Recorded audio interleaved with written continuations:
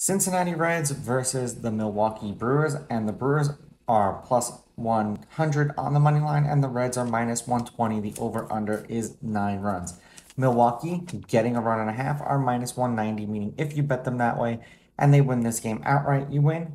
They lose by 1, you win. Cincinnati laying a run and a half are plus 160, meaning if you bet them that way, they have to win this game by 2. Now, Alexander is a rookie. He's yet to pitch against the Reds. And Ashcraft is also a rookie. He has yet to pitch against the Brewers. Milwaukee's on a 1-game winning streak. Cincinnati's on a 2-game losing streak.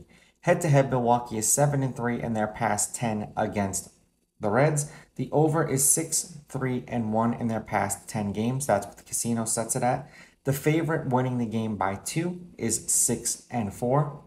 The over 9 is 5-2-3. So they've scored more than 9 runs in 5 games, less than 9 runs in 2, and exactly 9 in 3. So that's going to be fun. I'm going to take Cincinnati with the money line, Milwaukee with the runs. I'm going to go under. Honestly, I really think this game is going to land at 9 again, and either way you pick, you're going to get screwed. Let's see if the numbers are right.